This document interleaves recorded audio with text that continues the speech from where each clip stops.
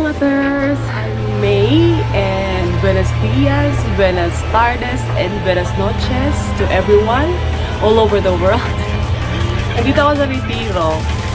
Nag-iisip ako kung babalikan ko tong spot na to kasi naano ko na siya napakita ko na siya pero hindi ko siya as in totally na explore talaga. If you're not subscribed yet, please subscribe to my channel. If you like this video, please give a thumbs up and click the notification bell for upcoming videos or updates.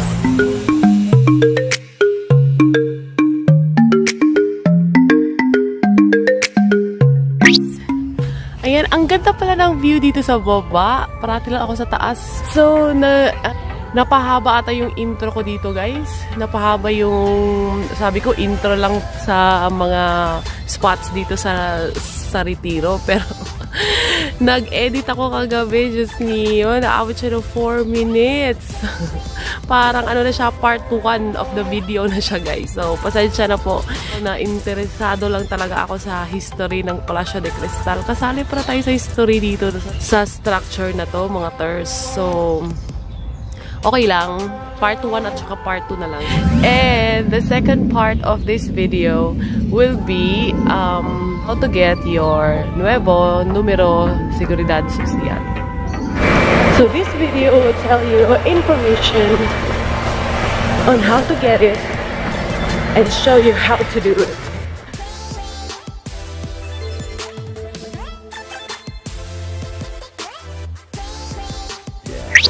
Building na yan, ano siya, glass siya, from roof hanggang sa wall.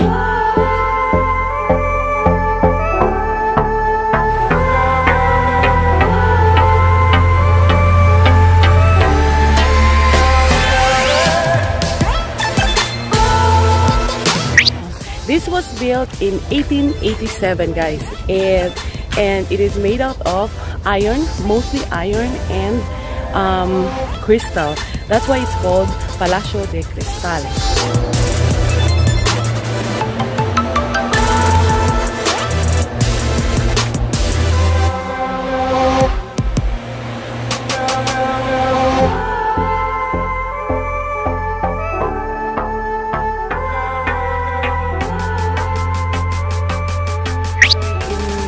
So there's an interesting history in this place, mga ters, because this was built originally for the Philippine Exposition in 1887. Because at those times, guys, there were already international threats came from the Germans, and inside the Philippines, the national awareness caused by Dr. Jose Rizal, our national hero, was already starting. So the Spanish that time wants to get relevant, or they need this exposition to show the world that they still got it, or they still hold all these countries. O diba, ang cool din na malaman yung history of how these structures were built. Like, may sense naman siya, guys, kasi this is a cold country and the Philippines is a tropical, and all the plants that were getting in the Philippines needs a greenhouse, so they made a greenhouse.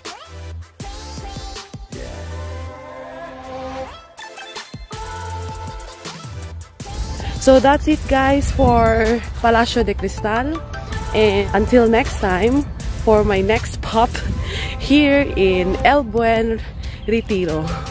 Bye! Magja-jogging na catch.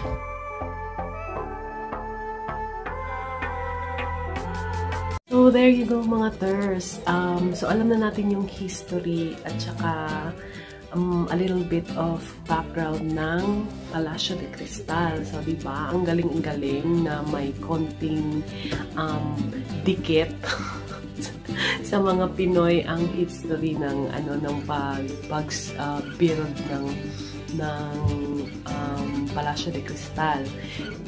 And isa pa pala, Ang Palacio de Cristal ngayon ay ginagamit para sa mga art exhibits ni Reina Sofia, yung Reina po dito sa Espanya. So, kapag may mga art exhibits yung Reina, it is free for everyone to view. So, that is our part 1, and now we go on to our part 2 of this video. Is how to get your NUMERO Seguridad Social. So, let's get it on. Last Friday kasi, ginawa ko siya, and I just want to make this video to all the Filipinos who are still on the process of getting their residence permit, and wala lang. Naisipan ko lang siyang gawa ng video para for information. Baka kasi gaya sa akin na kasi usually ang gumagawa talaga nito is yung abogado. Pero unfortunately may emergency po yung abogado ko, so I need to do it.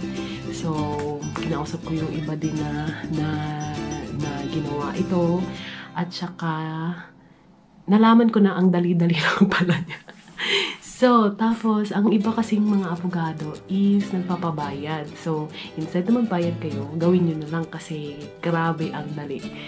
So, first thing that you have to do is, kailangan nyo hintayin nyo muna yung resultato nyo na naging favorable kayo. So, kapag nasa sayo na yung result nyo na nakasabing favorable, meaning, next step na kayo sa alta. Para i-alta kayo ng mga amo ninyo. And to be able to do that, you have to get a number sa Seguridad Social. So, ang ginawa ko is, ganito, yung abogado ko kasi, usually kasi siya din, pag siya ang gumawa nito, babayaran dapat ko siya. Pero, dahil hindi na, so hindi na ako nagbayad. And, binigyan na niya ako ng form, which is the TA1. So, kung hindi kayo binigyan ng abogado nyo, you can download it online, and i-flash ko na lang dito sa portion na to ang link. So, you can get the form there, just print it, and fill everything up. Ang importante lang po doon sa form na yun is yung nakalagay na esta solicitud se acompañan los siguientes documentos. So, yung portion na yun, dapat yung i-fill up ng number 1, copias pasaporte trabajadora. And number 2 is autorización, residencia, y trabajo.